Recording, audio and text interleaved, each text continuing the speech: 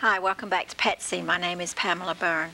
My next guest is Alan Weiner, and Alan is the Flyball director of the Hot Dog Club Flyball team and is also regional director for the North American Flyball Association.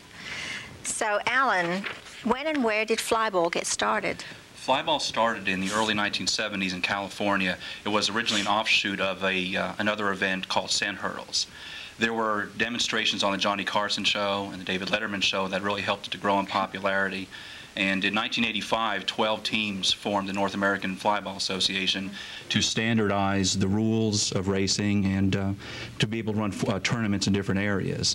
And it's grown tremendously since then. There are currently now about 200 teams participating. Gosh, it's grown tremendously. Yeah, that's incredible. I didn't realize. I know the Astro Cluster has a big flyball event. That's our biggest annual tournament, is the Astro World Series of Dog Shows Flyball Tournament. And this year it'll be a 3-day event, which we're looking forward to. Gosh. And we already have about 20 teams entered, and we're expecting the best tournament ever. Really? Okay, we have a little bit of tape here that we're going to be showing you of what Flyball is all about, and Alan's going to be talking a little bit over the tape while it's on. So please stay tuned and watch the tape. This is video that was shot at last year's Astro World Flyball Tournament. And it's basically a relay race between competing teams. They have like two sets? There are two sets of lanes, and they run adjacent lanes. The dogs go over 4 hurdles. They hit the pedal on the flyball box, return over the 4 jumps, and the next dog goes until all 4 have completed the run.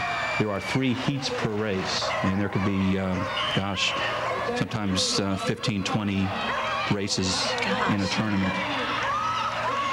So how many dogs are on a team? There are 4 dogs running at a time. I see. There are 2 alternates, and since the tournaments are so long, you have to rotate the dogs in and use them judiciously so they can last the whole tournament and run your fastest lineups when you need to. I notice there's different breeds running. Is there any particular type or breed of dog, or can any dogs? That's one of the great things about Flyball is any dog can participate in this. It's not only for purebred dogs, but it's also for mixed breed dogs as well. The Border Collies really dominate the sport. They are by far the fastest, but we have some Belgian Tervuurens that are fantastic, and we have Rottweilers, Labrador Retrievers, Dobermans do it, and some wonderful mixed breeds as well. Yeah, that Border Collie was really fast going through there. And that's a mixed breed. Yeah. It's a cattle dog mixed breed. That's one of the fastest, and the Welsh Terrier in the back lane, Australian cattle dog. So we have a representation of just about every breed there is. Oh, really? Right now, I believe there is 83 breeds participating in Flyball. Is there really? Gosh. Is there size? Do they do it in size-wise? Do you have larger dogs, medium dogs, and smaller dogs? There's an advantage. You may notice, I can't see it too well in this race, but the team in the near lane is jumping 16 inches. Another team may jump 8 inches. What they do is they take the shortest dog on the team and they set the jump heights 4 inches lower than the height of the dog at the withers. So there's a definite advantage of having some short dogs on the team because it could help your other dogs go over lower jumps. That's all part of the strategy involved. Yeah. Okay, we've got some more here. They really seem to love it. Yeah, and you notice they're going over 4 10-foot broad jumps in a row. And the dogs have to be quite athletic to do this, especially all day long. In a tournament, we could run 30 to 40 times a day. That translates to over 300 jumps. So these dogs are tremendous athletes. And they don't seem to bother the other dogs. They don't seem to, get involved in any altercations. That's all part of the training. There's so much going on. The dogs really have to learn their job and to stay focused on it. Right. Yeah, And it takes a lot of training to do that, but it's a great reward. It's a lot of fun. Yeah, it really looks like I say, the dogs look like they're really having a blast. They do. But most of the people participating in Flyball also do things like dog obedience and tracking, agility, but the dogs seem to love Flyball above all else. It's a real go-for-broke type sport. And one of the most fun things about Flyball, it's a team sport, and there aren't many activities in the dog world that's a team sport. It's usually an individual effort. I see. And it's fun to work in a group of people. Yeah, Okay. Does a dog need to be obedience trained to do this? Obedience training helps a lot. Dogs that are obedience trained learn much quicker because a lot of the exercise that we're doing have components in common with dog obedience, such as coming when called, retrieving, the broad jump. But it's not necessary to have obedience training. It just speeds up the training process if you do. I mean, do they have a natural, do some dogs take this more naturally than other dogs? Not really. It's just a matter of the training that's been in it earlier. Certain dogs like the Border Collies are extremely intelligent. A lot of the herding breeds do very well. And the obedience-trained dogs do tend to learn faster. Okay. Must a dog already know how to retrieve in order to be able to do this? If a dog knows how to retrieve, it makes the learning process much quicker because that's one of the main components is getting the dog to retrieve the tennis ball. But it's not necessary. You could train a dog how to retrieve as a separate exercise completely and then incorporate it into Flyball. So it's not necessary, but it does speed the training up. A Doberman, look at that Doberman go. Yeah, they take incredible strides. Yeah, look at that. It's wonderful.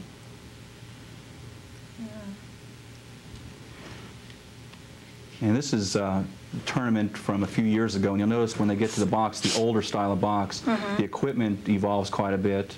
Is this your dog here? Yes, that's your dog? That's my dog Ruth, an old Rottweiler. There's some Goldens. There's a lot of Golden Retrievers that participate. Yeah. And some mixed breeds.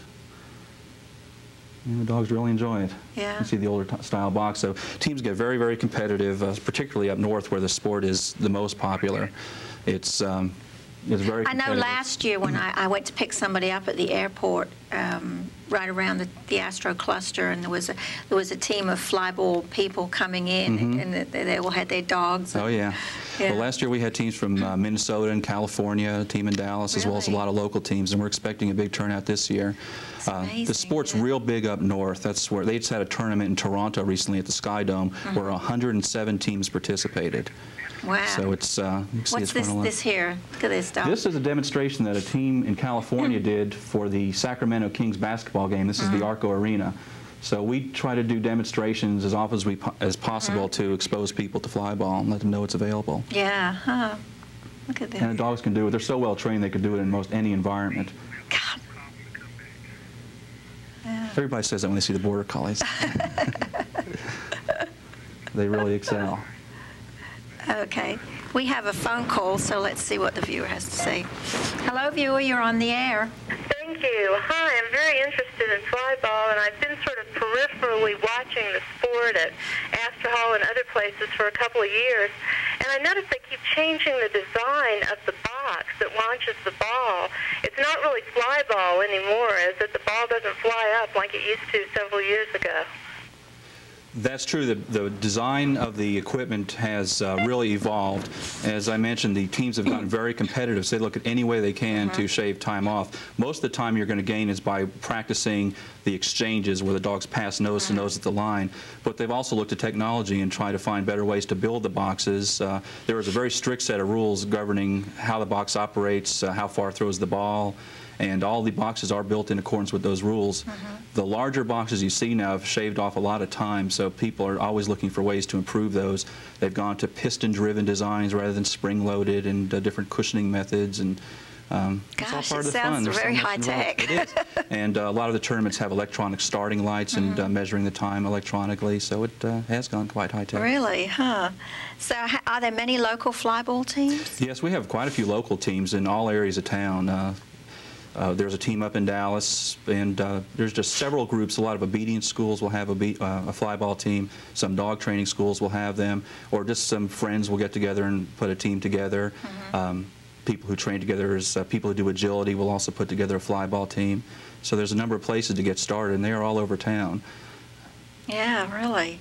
So can a dog earn a title by competing in Flyball? Absolutely. That's one of the fun things. When you compete in the tournaments, you're competing as a team for tournament placements, but you're also competing individually to earn titles. And there are 6 titles now that you could earn depending on the level of accomplishment of your dog. So there's quite a bit to achieve on a personal level as well as with your team. Okay, we have another caller. Hello, viewer, you're on the air. Yes, how do I get in touch with the Hot Dog Club, and what kind of training do they offer to people? And for Flyball and otherwise. Okay, did you hear that? Yeah, sure did. The Hot Dog Club has been around since 1965. We're primarily an obedience training club, and we have obedience classes, but the members involved are involved in such diverse areas of dog trainings. We offer flyball classes, there's tracking classes, agility. I can give you the number for that. Call 694-7446, and that's an answering service, and we can get you all the information regarding flyball training. We do have flyball classes for the public starting relatively soon, so it's a good time to We will start be giving learning. that number out again. Oh, it's up on the screen. Okay, is it physically demanding for the dog to do this? Yes, it is. It's, as I mentioned, they could be expected to go to 30, 40 heats a day over several hundred jumps. So it's imperative that the dogs are structurally sound and in top physical condition. In addition to the training we do with flyball, we do a lot of conditioning with them to make sure they can take us. We want it to be fun and we want it to be safe for the dogs. So they are truly great athletes, and it takes a lot of conditioning to keep them in that shape. I guess they get really excited when they know they do. Yeah, you go to a flyball tournament, all you hear is barking. The dogs are very excited by it. Okay. They love it. Is this an activity the whole family can participate in? It sure is, and it makes the training so much easier if you do have your family help. It helps motivate the dog, and there's a lot of times that you need a helper to hold the dog while you call it over the jumps, and it makes training easier, and it does make it more fun for the dog. So this would be a good family sport to get you. And even if you don't have a real fast dog, the tournaments are set up in a way that they're divided by division. So you're racing against teams that are similar in performance to your own. Okay. So it's very similar to a bowling league the way it's set up, where you compete against Okay, we have teams. another caller. Hello, viewer, you're on the air. Yes, my question is the man says that you can earn titles. My question is, who recognizes these titles and how are they presented? Okay, the titles are, there's a set of guidelines. The North American Flyball Association has a very extensive set of rules governing that. And when you race on a team that races under a certain elapsed time, you get flyball points for that. This is an international organization that's also grown in relationship with the sport, and there's racing going on now in the United States and Canada, in England, Australia, New Zealand, and that's all under the North American Flyball Association rules. They keep track of the points earned when dogs participate in tournaments, and they award the certificates to them, just like the American Kennel Club, does to obedience dogs. Would you like to give that number out again? Sure. The phone number is 694-7446. That's the Houston Obedience Training Dog Club, and that could be for information for obedience classes or flyball classes. Okay. What type of equipment is required for this? It's not real equipment intensive, which is nice. It doesn't require a huge investment or a truck to haul the stuff around. All you need is a set of inexpensive hurdles. The 4 hurdles can be made out of a couple of sheets of plywood or PVC pipes and a flyball box. Typically, though, if you join a flyball group, they have all the equipment that's needed. It will just accelerate the learning process if you have it to work on your own. So you just have to show up with your dog every... Yeah, and the more you work, the faster the dogs learn. Right. And, so how do you teach a dog to do flyball? Well, as you saw, there are a lot of components in flyball. So you break down into individual components and teach each thing individually. Teach the dog how to hit the box separately, teach them to go through the uprights and over the jumps, how to come back. So just break it down into very small increments. Once the dog has mastered each one of those increments, then you put it all together and introduce distractions and things like that. Okay, well, thank you, Alan. We've run out of time. I'd love to go on and ask you some more questions. Thank you for having me. So next week we're going to be showing our guests, we're going to be talking about the Golden Retriever dog. We'll be looking at some more tapes that we took out at the cat show in January. And we'll also be talking to a vet about exotic pets. I would like to thank this evening's guests, Gary and Judy Newton, Joe Harper and Alan Weiner. And if you have any cute or funny pictures you'd like to send us for us to show on the screen, please send them to us. Our address is Pet Scene, 4702 Jackson, Houston, Texas, 77004. I'd like to thank tonight's guests again, and thank you for watching Pet Scene.